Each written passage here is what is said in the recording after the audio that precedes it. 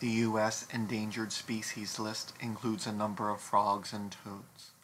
The golden coqui was known only in Puerto Rico and has not been observed in the wild in a number of decades and is thought to be extinct.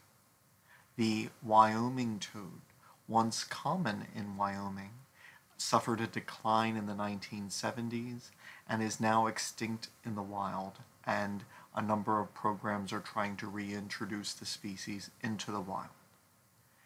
The Puerto Rican crested toad was thought to be extinct, but is now known to still occur in Puerto Rico and the Virgin Islands. The ARROYO toad is endangered, limited in its habitat to Southern California and the Baja California region of Mexico. The Chiricahua leopard frog is limited to a region of New Mexico and Arizona.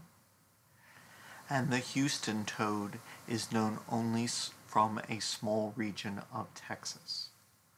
Although each of these may experience individual threats, habitat alteration, the introduction of new species, and the spread of diseases, particularly a chytrid fungus, are major threats to these, causing their decline and in some cases their extinction.